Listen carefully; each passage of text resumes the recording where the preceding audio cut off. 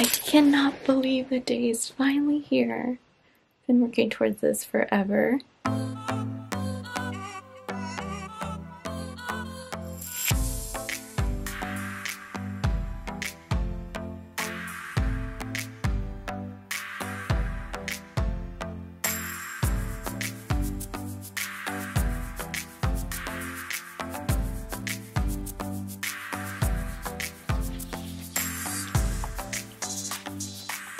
Okay.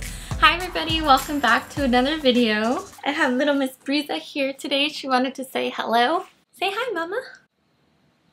Hello.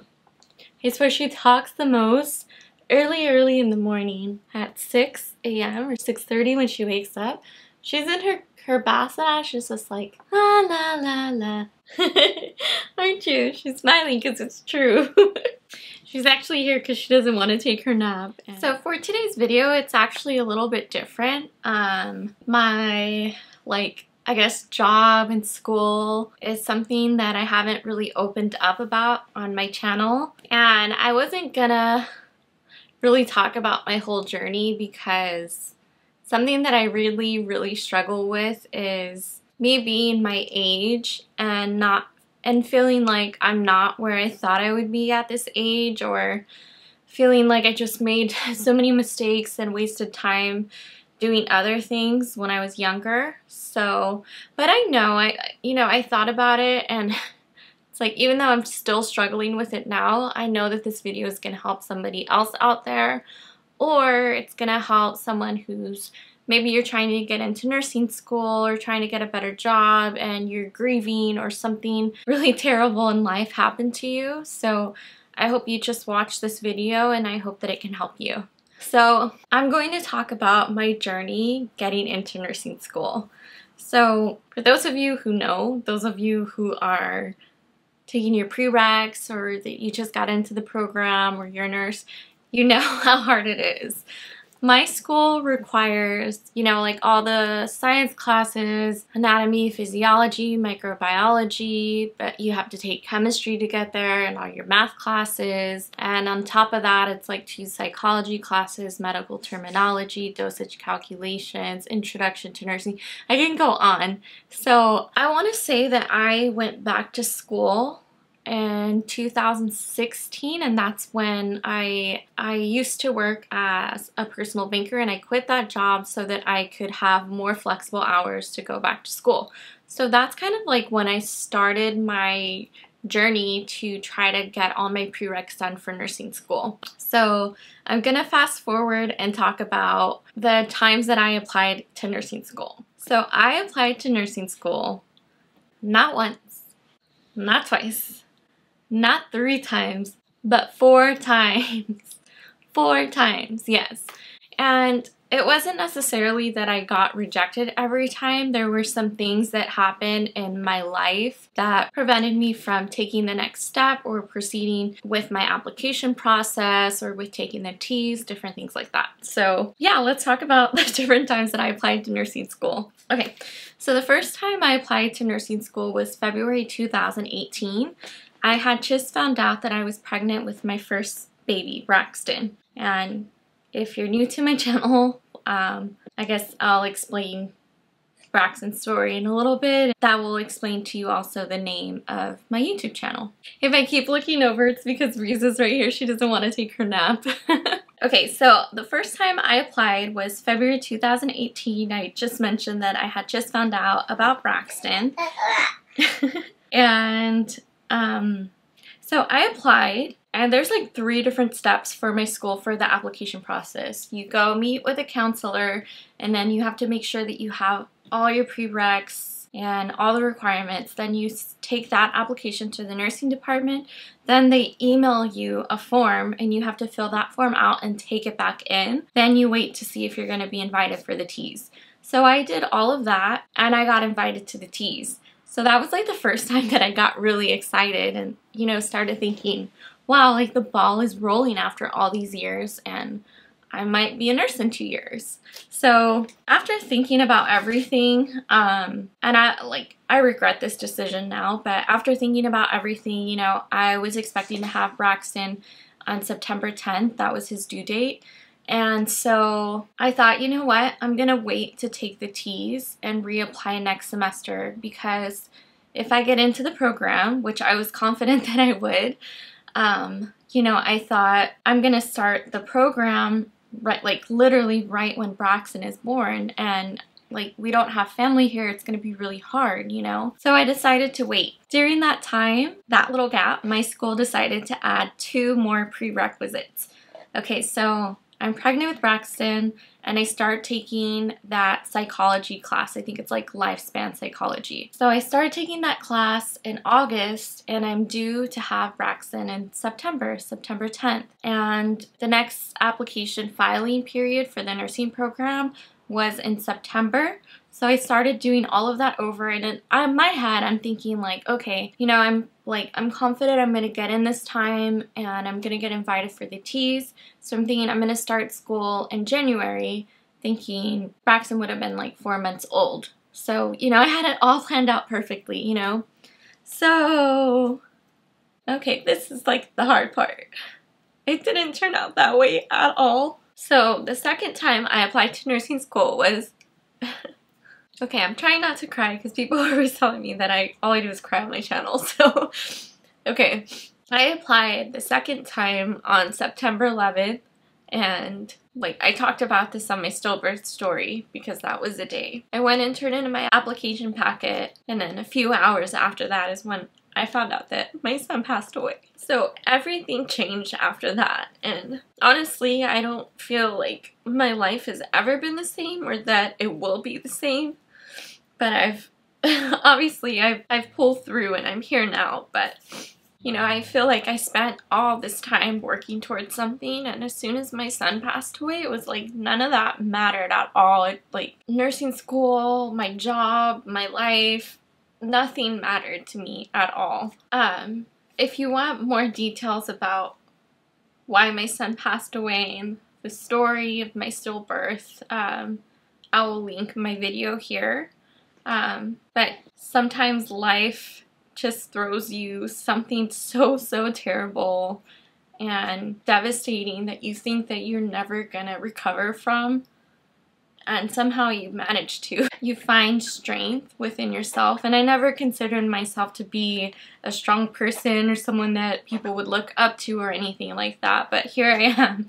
You know, I survived, I'm surviving, I'm figuring it out still. So I'm trying to just keep this like strictly about like this whole process of like trying to get into nursing school. So Braxton passed away in September 11, 2018. And mind you, at this time I'm still enrolled in my lifespan psychology class. If I would have dropped it, that means I would have had to wait a whole entire year to reapply, because I would have had to take that class and medical terminology just to apply to the program. And I would have had to have them completed, but since they had just added it during this time, it was okay for me to just be enrolled. So I thought about it and thought about it, and somehow, I don't even know, like looking back, I don't know how the F I did it. But I went back to my class, my psychology class. I only missed 2 days. The class was once a week. I went back 2 weeks after my son died, and I aced the class.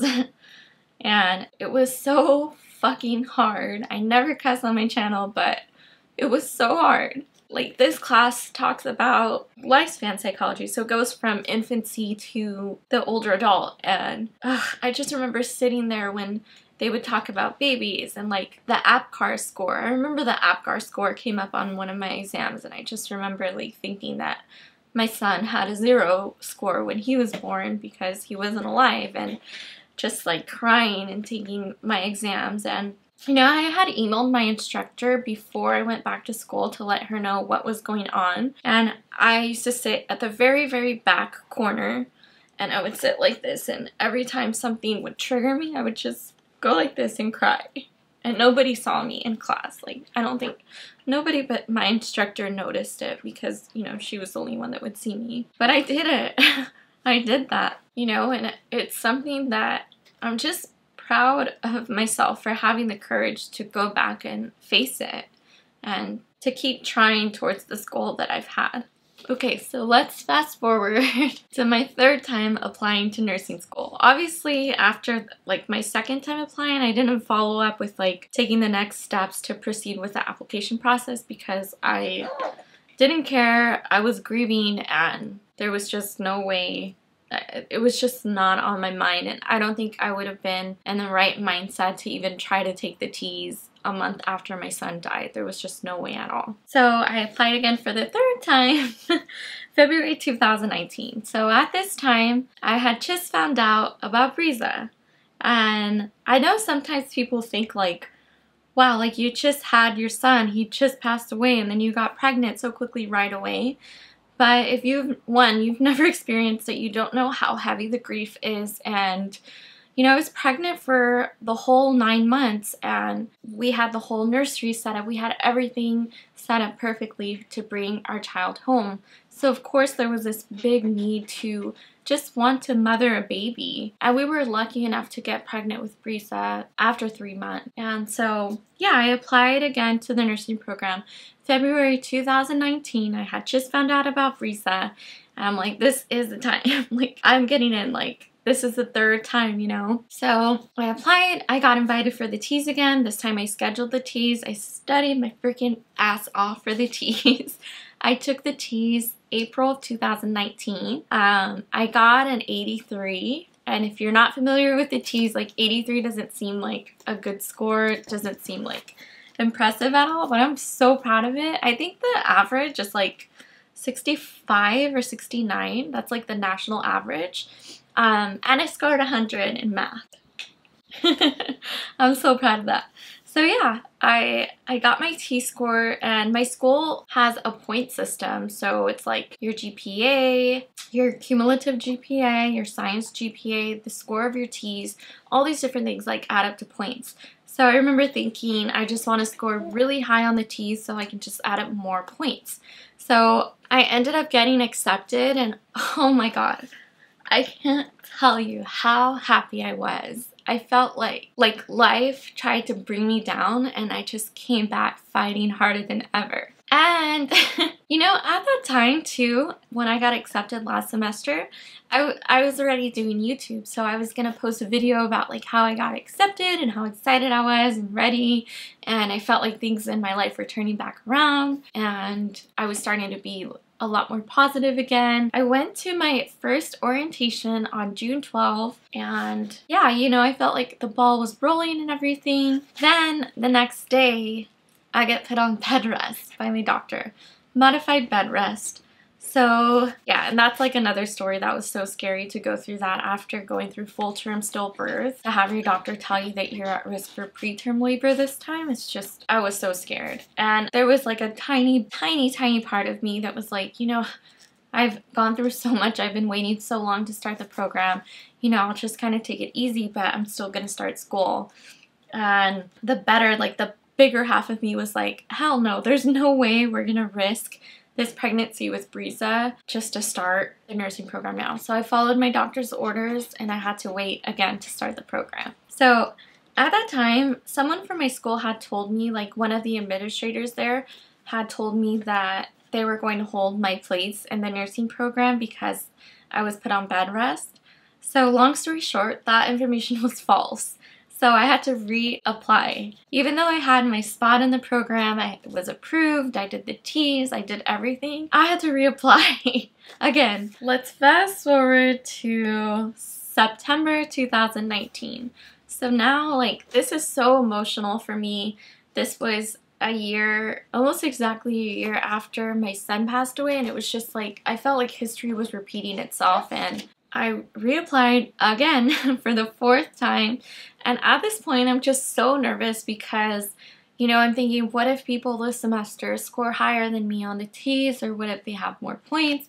What if I don't get in? Like, what am I going to do, you know? So long story short, I got in. Yeah, that was September, and I'm in the program now. I can't even begin to tell you all the emotions that I felt the first time putting on my uniform, trying it on, and I'll never forget my first day of class, walking to campus. I had to like hold the tears back because I didn't want people to be like, oh my god, why is this girl so emotional? But nobody knows what I've gone through. Nobody knows that I was walking to class and I felt like my baby was with me, cheering me on, just saying, I knew you can do it, Mom. I'm so proud of you, Mom. That was like exactly how I felt when I was walking to class on my first day. I know, I'm so emotional. So yeah, that's where I'm at now, and I hope that I have time with the baby, with Risa and everything, to be able to post some updates about how it's going in the nursing program. A lot of people ask I would want to work in, and originally I really wanted to do peds, but after going through what I went through with Braxton, I just don't know if I'm strong enough for that. I do think that I might do really well as an L&D,